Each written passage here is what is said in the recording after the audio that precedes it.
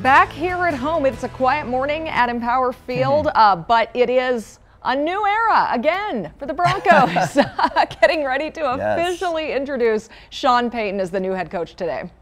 The team finally confirmed Payton was their pick on Friday after announcing it earlier in the week on social media. He'll be the Broncos' 5th head coach in 8 years. And the latest to try to turn around what has been a tough stretch for the Broncos. Denver 7's Brandon Richard joins us from live outside the UC Health Training Center in Dove Valley, where we have more details about Sean Payton's new contract and the staff that he's looking to bring in. Yeah, Brian, Nicole, Broncos country will be officially introduced to the new head football coach Sean Payton at a press conference here at UC Health Training Center. That press conference slated to start at 11 o'clock this morning. Of course, everyone is hoping that he'll be able to return this team to glory following yet another disappointing season. Now, I can only imagine that Sean Payton is pretty busy right now, having been named the new head football coach of the Denver Broncos, but he still had some time this weekend to visit Shanahan's Steakhouse, of course owned by former Broncos head coach Mike Shanahan.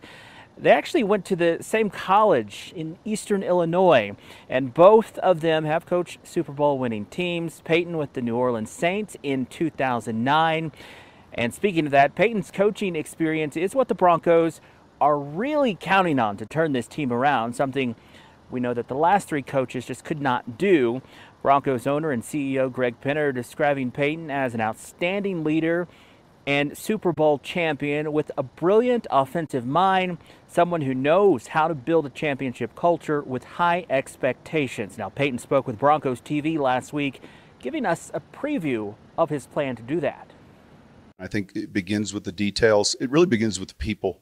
And so, finding not only coaches, all the people involved in this process to be successful. It's really an organizational goal and, planning to win, but then here's how. And so that involves a lot of details. It involves a lot of hard work.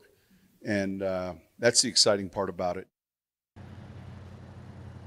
Now, sources tell Denver 7 that Payton signed a lucrative 5-year deal with the Broncos on Friday, and we know he's already started work building his coaching staff, which we expect to include coaches with a lot more experience than what we saw last year.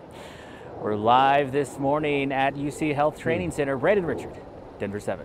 And he already has his orange Broncos visor. That'll be a popular merchandise item this year, I'm sure. All right, thank you, Brandon. Well, Denver 7 will be there for the press conference at UC Health Training Center today. You can watch the highlights of the Sean Payton press conference on air online at denver7.com and on the Denver 7 Plus app for your streaming device.